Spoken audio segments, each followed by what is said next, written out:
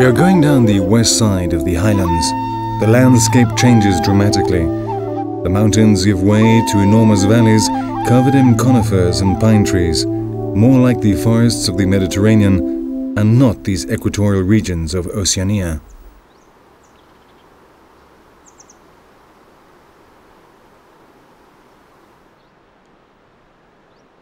We are going to see the mummies of the Enga or Kukukuku. That is the name normally given to these people who live on the plains of the Aseki River.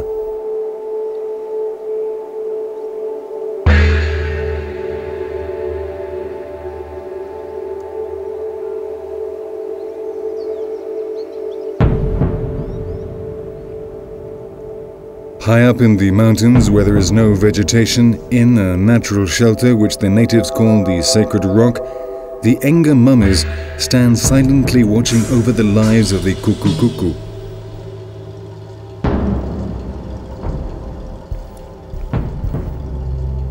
Cannibalism has always been common practice among the Kukukuku, and it is this that has made them legendary. They ate thieves and prisoners of war after fattening them up. Charles Higginson was the first white man to come in contact with them in 1907.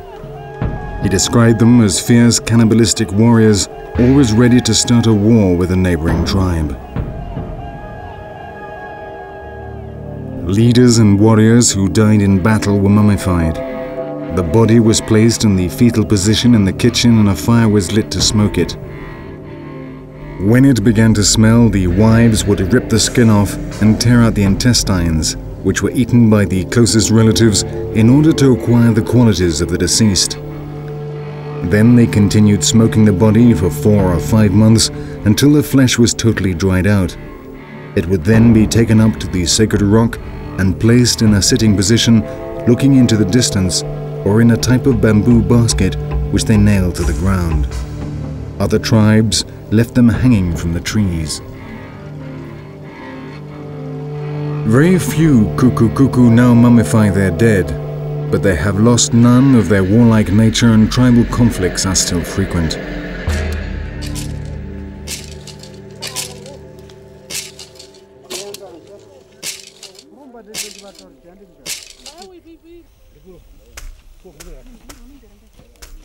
Cannibalism has almost entirely died out, though there are still isolated cases of human flesh being eaten in the most remote regions. We must understand that for these warriors just 15 or 20 years ago, cannibalism was perfectly normal.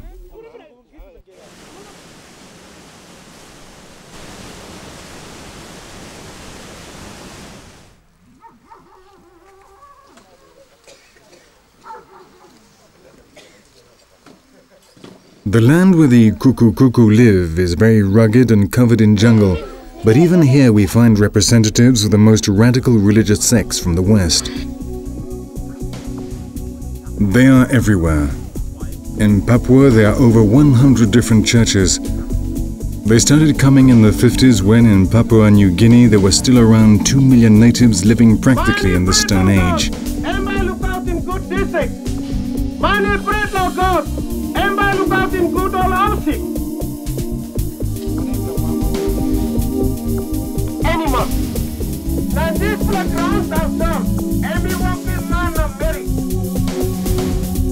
This was a valuable prize. Missionaries from the different sects came with their Western beliefs and gods, frantically vying with each other to convert the heathens.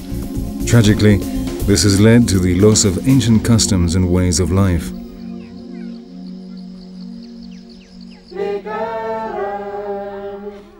You